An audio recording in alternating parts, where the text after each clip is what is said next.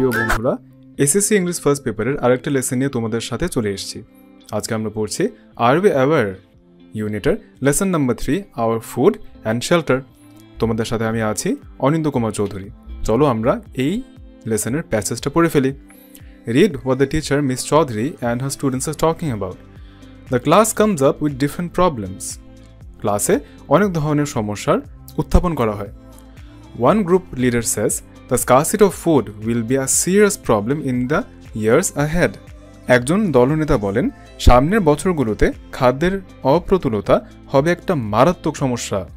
It is true that our agriculturists have developed new varieties of rice and its per acre production has definitely increased. এটা সত্য যে আমাদের কৃষিবিদরা নতুন প্রজাতির ধান উদ্ভাবন করেছেন এবং এর প্রতি একর উৎপাদন স্পষ্টভাবে বৃদ্ধি পেয়েছে।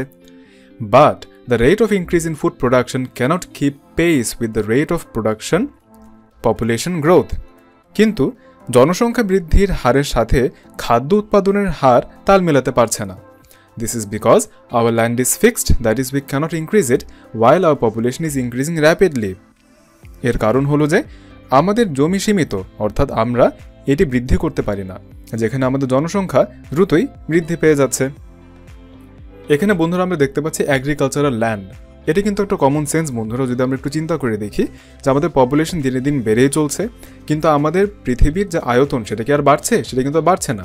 তো পপুলেশন যত বাড়ছে, মানুষের থাকার জন্য তত জায়গা বেশি লাগবে, কিন্তু তাদের খাদ্য উৎপাদনের জন্য আরও বেশি করে এগ্রিকালচারাল ল্যান্ড লাগবে বা কৃষি জমি লাগবে। তো মানুষ বাড়ছে, তাদের জন্য জায়গা লাগবে, তাদের খাবারের জন্য আবার এগ্রিকালচারাল ল্যান্ডও লাগবে। তো দুইটা ল্যান্ড একসাথে বাড়তে পারে না, কারণ আমাদের ল্যান্ড কিন্তু সীমিত। দেখা যেতে পারে ফিউচারে যে এগ্রিকালচারাল ল্যান্ডের একটা সংকট দেখা দিতে পারে। এখানে বন্ধুরা আমরা একটা ফ্যাক্টরি দেখতে পাচ্ছি। Another group leader comes up with the housing problem in the country, which he says adds much to the food problem. আরেক দলনেতা দেশের আবাসন সমস্যা নিয়ে এসেছে, যা খাদ্য সমস্যার সঙ্গে আরও সমস্যা যোগ করে বলে সে জানায়। He says families are growing larger in size and at the same time breaking into smaller families. সে বলে পরিবারগুলো আকারে বড় হচ্ছে এবং একই সাথে আবার ছোট পরিবারে রূপান্তরিত হচ্ছে। Each smaller family needs a separate house to live in. প্রতিটি ছোট্ট পরিবারের বসবাসের জন্য আলাদা একটি ঘরের প্রয়োজন হয়। Also, the arable fields are being divided by these smaller families among themselves. এমনকি চাষযোগ্য জমিগুলো ছোট পরিবারগুলোর মধ্যে নিজেদের মধ্যে বিভক্ত হয়ে যাচ্ছে। Mills and factories are being set up which occupy a considerable portion of our land. So, while we need more land to grow more food to feed more mouths, our land is shrinking day by day. কলকারখানা স্থাপিত হচ্ছে, যা আমাদের ভূমির একটি গুরুত্বপূর্ণ অংশ দখল করে নিচ্ছে। তাই যখন মানুষকে খাওয়ানোর জন্য বেশি খাবারের প্রয়োজন, বেশি ভূমির দরকার, দিন দিন আমাদের ভূমি তখন উল্টো সংকুচিত হচ্ছে।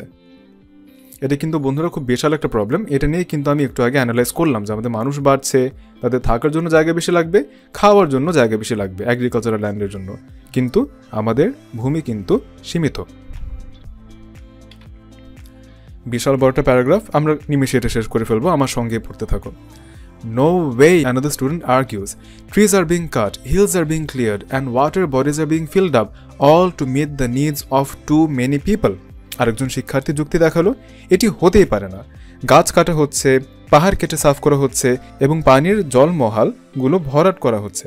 সবই করা হচ্ছে শুধুমাত্র অধিক মানুষের চাহিদা পূরণ করার জন্য। Thank you students, miss Chowdhury Sage, you are quite right. ধন্যবাদ শিক্ষার্থীরা, বেগম চৌধুরী বললেন, তোমরা একেবারে ঠিক বলেছ। Let me tell you about this village where I was born and brought up. Things were not like this in the past. আমাকে এই গ্রামের সম্পর্কে বলতে দাও, যেখানে আমি জন্মগ্রহণ করেছিলাম এবং বড় হয়েছিলাম। অতীতে বিষয়গুলো এমন ছিল না। I remember as a child, the village was so beautiful. The green paddy fields and yellow mustard fields seemed to be unending. শিশুকালে আমি স্মরণ করতে পারি যে গ্রামটি বেশ সুন্দর ছিল। সবুজ ধান ক্ষেত, হলুদ সরষার ক্ষেত যেন মনে হতো অন্তহীন। They used to wave and dance in the breeze. There used to be a wood in the northern side of the village. সবুজ ধান ক্ষেত এবং হলুদ সরিষা ক্ষেতগুলো মনে হতো অন্তহীন। ওগুলো ঢেউ তৈরি করত এবং বাতাসের সাথে নাচত। গ্রামের উত্তর দিকে একটি অরণ্য ছিল। Woods, অরণ্য, এটা মানে হলো জঙ্গল। There was a tall tamarind tree in the middle of the wood. অরণ্যের মাঝখানে একটি লম্বা তেঁতুল গাছ ছিল। Also, there was a big banyan tree which looked like a huge green umbrella with its aerial roots hanging down. এছাড়াও সেখানে একটি বড় বটগাছ ছিল যেখানে ঝুলন্ত বায়বীয় মূল সহ একটি বিশাল ছাতার মতো এটিকে দেখতে লাগতো। I often used to go there with my friends. We would often have picnic there. আমি প্রায় আমার বন্ধুদের সাথে সেখানে যেতাম। আমরা প্রায় সেখানে বনভোজন করতাম। While the boys would climb the tamarind tree and pick up tamarins, I and my best friend Rima used to swing from the hanging roots. যখন ছেলেরা তেঁতুল গাছে উঠত এবং কিছু তেঁতুল সংগ্রহ করত, আমি এবং আমার প্রিয় বান্ধবী রিমা বটগাছের মূল ধরে দোল খেতাম। But now, look, the wood is gone. The beauty of the crop fields is spoiled by the unplanned houses built here and there. কিন্তু এখন দেখো, অরণ্যটি আর নেই, যেখানে সেখানে অপরিকল্পিতভাবে ঘরবাড়ি নির্মাণের ফলে শস্য ক্ষেতের সৌন্দর্য বিনষ্ট হয়ে গেছে। দেখো বন্ধুরা, আমরা কিন্তু জেনারেশন গ্যাপের জন্য অনেক কিছু জানতে পারলাম যে টিচার যখন ছোট ছিলেন তখন কিন্তু তিনি সুন্দর করে বটগাছে ঝুলে খেলতেন, তেঁতুল গাছ থেকে তেঁতুল খেতেন। এখন সেই বটগাছ তেঁতুল কোনো কিছুই নেই, সেখানে অপরিকল্পিতভাবে বাসা বানানো হচ্ছে। বন্ধুরা, একটা বড় প্যাসেজ কিন্তু আমরা পড়ে ফেললাম। চলো এখন আমরা কিছু এক্সারসাইজ করে ফেলি যাতে আমাদের নলেজটা আমরা টেস্ট করে ফেলতে পারি। Tick the best answer. The rate of increase in food production cannot keep pace with the rate of population growth. The sentence means that the food production... Okay. তো এই সেন্টেন্সটা আমরা নিজেরা একবার একটু বুঝে নিই। এই সেন্টেন্সে বলা হচ্ছে যে আমাদের ফুড প্রোডাকশন বাড়ছে ভালো কথা, ফ্যাক্টরি হচ্ছে, ফুড প্রোডাকশন বাড়ছে ভালো কথা। ফুড প্রোডাকশন যে বাড়ছে সেটা কি আমাদের পপুলেশন যে রেটে বাড়ছে তার জন্য কি এটা এনাফ? এরকম হতে পারে যে আমাদের ফুড প্রোডাকশন বাড়ছে বছরে 5 করে, মানে 5 জনের জন্য বেশি খাবার প্রডিউস হবে, 5 জনের বেশি খাবার প্রডিউস হবে, কিন্তু আমাদের পপুলেশন দেখা যাচ্ছে যে 8 জন করে করে বাড়ছে, তাহলে তো আমরা 3 জন পিছিয়ে আছি আমাদের ফুড প্রোডাকশনে। এই ব্যাপারটা এখানে বলা হচ্ছে। So the sentence means that the food production is as much as we need. না, সেটা কিন্তু না, আমরা পিছিয়ে আছি। Is less than what we need. Yes, the food production is less than what we need. তবু আমরা বাকিগুলো পড়ে ফেলি। Is more than what we need, তা তো না। Is sufficient for the population, এটাও না। আমরা এই সেন্টেন্স থেকে ক্লিয়ারলি বুঝতে পারছি যে আমাদের ফুড প্রোডাকশন বাড়ছে ভালো কথা, কিন্তু আমাদের পপুলেশন তার থেকেও বেশি করে বাড়ছে। So our food production is less than what we need, যা লাগবে তার থেকে কম আছে। How can our housing problem add to our food problem?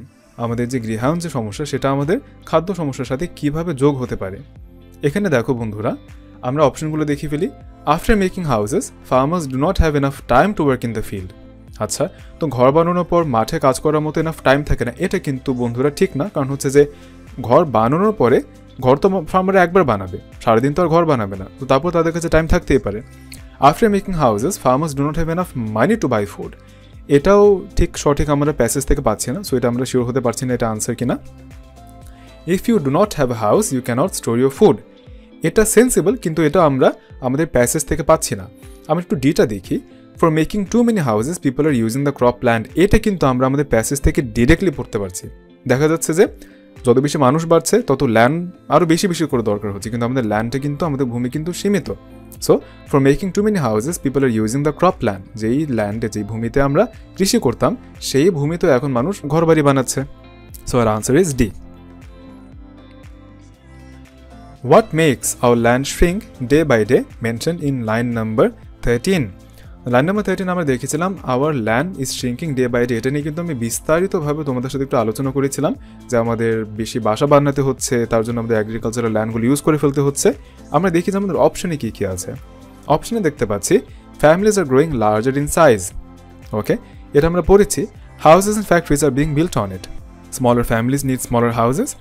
Land গ্র্যাবার্স R occupying portions of our land. এখানে বন্ধুরা সবগুলোই খুব সেন্সিবল মনে হচ্ছে, কিন্তু আমাদের প্যাসেজ থেকে আমরা পাচ্ছি যে houses and factories are being built on it. আমাদের ল্যান্ডটা কিন্তু এই জন্যই মনে হচ্ছে যে শ্রিঙ্ক করে যাচ্ছে। ল্যান্ড তো কখনো শ্রিঙ্ক হয় না, ল্যান্ড তো আমাদের সেমই আছে, কিন্তু ওই ল্যান্ডে ফ্যাক্টরি বানানোর জন্য, বাসা বানানোর জন্য আমাদের বেশি বেশি যে ক্রপ ল্যান্ড সেগুলো পর্যন্ত, বা আমাদের যে কৃষি জমি সেগুলো পর্যন্ত আমাদের কিন্তু গৃহায়নের কাজে লেগে যাচ্ছে।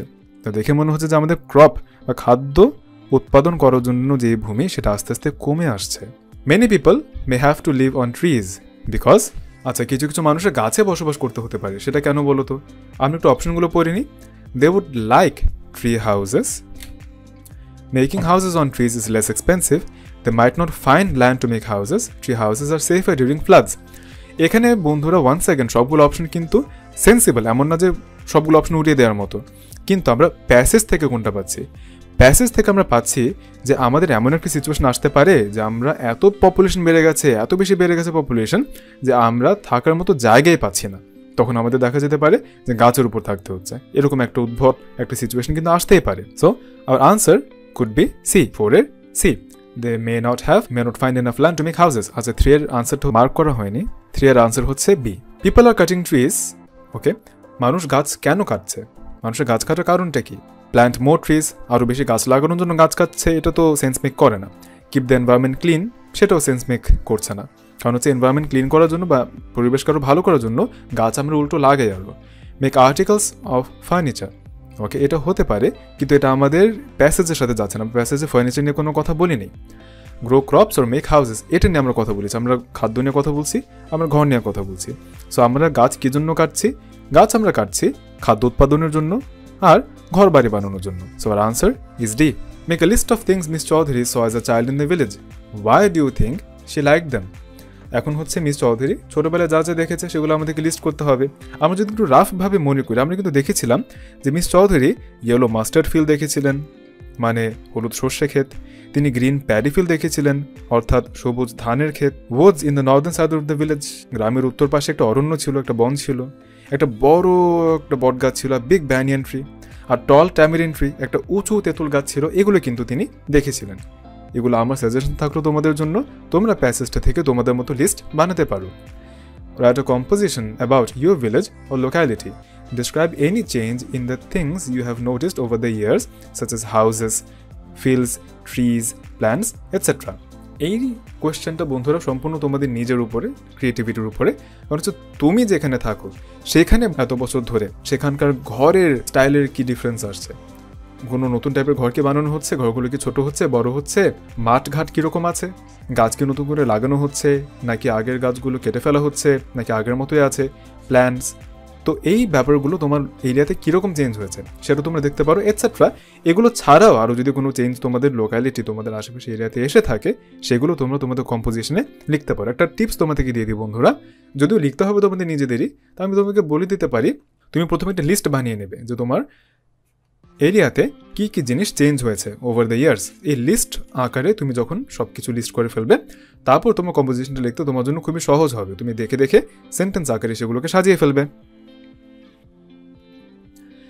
খুব ইন্টারেস্টিং আর খুব এক্সাইটিং একটা টপিক নিয়ে আজকে আমরা কথা বললাম, যে সামনে আমাদের কি এমন সিচুয়েশন আসতে পারে যে গাছে থাকতে হবে, খাওয়ার মতো খাদ্য থাকবে না। এই ধরনের সমস্যাতে যাতে আমরা না পড়ি, তার জন্য আমাদের কিন্তু পরিকল্পিতভাবে গ্রহণ করতে হবে। আশা করি তোমরা এগুলো নিয়ে চিন্তা ভাবনা করবে। আজকের লেসন আমার সাথে থাকার জন্য তোমাদের সবাইকে অনেক ধন্যবাদ। তোমাদের সবার জন্য অনেক শুভকামনা রইল। সবাই অনেক ভালো থেকো।